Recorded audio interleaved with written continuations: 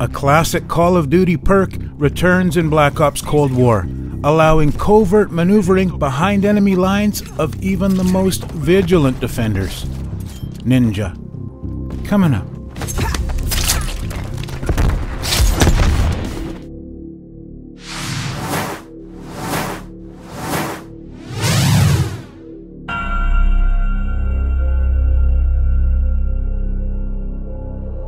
Hey, what is going on, fellas? It's Favstar. Well, after being mysteriously absent from Modern Warfare, the Ninja Perk has finally returned in Black Ops Cold War, and we are now rewarded with freedom of movement, with quieter footsteps, and reduced vocal communications. But how effective is it? In today's video, we'll cover all the details so you can gain a full understanding of how Ninja works. The in-game description describes the Ninja Perk as giving us the ability to sprint more quietly, have resistance to the field mic when sprinting, and to speak only when necessary. The most common thing that most players think about when deciding to equip the Ninja Perk on their class loadout is reducing footstep volume. And we will fully break down footstep volume a little later, but for now, we'll cover some of the other sounds that your in-game character makes in a typical game. Your in-game character will make vocal announcements when certain in-game events occur, such as securing objectives, calling in score streaks, and throwing equipment. Each of these call-outs give away your position and announces your intentions to nearby enemies. Frag out! Field mic running. Well, this probably doesn't mean much to the average player. Advanced players will definitely take advantage of these in-game character announcements. While your in-game character doesn't make these announcements every single time, they will most of the time. With the Ninja Perk equipped, your character will remain silent and won't make any involuntary in-game announcements. Setting waypoint.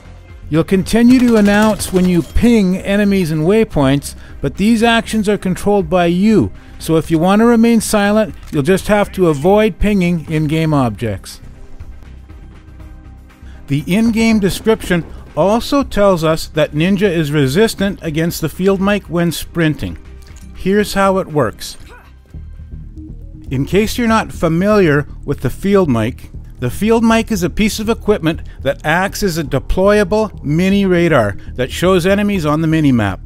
In this example, I've just placed a field mic in the courtyard on Moscow, and here's an enemy sprinting through the field mic coverage area. As you can see, the enemy's position updates in real time as an orange dot in both the inner and outer circle of the field mic area. Now here's an enemy with the Ninja Perk equipped. This enemy is only visible in the inner circle of the field mic area and is immune to the field mic in the outer circle. This is the only benefit gained from using Ninja as it relates to the field mic. The benefit is only gained when sprinting. When walking, you'll be invisible in the outer circle regardless of whether or not Ninja is equipped. Finally, we'll take a look at footstep sounds. This is where we'll find the biggest benefit of equipping the Ninja Perk. Rather than just listening to the sound differences, we'll use a digital audio meter to precisely see the difference in volume levels. For this testing, I've turned off in-game music. We'll use unprocessed in-game audio, and we'll test sprinting, walking, and crouch walking. I'll stop talking now while we conduct the test.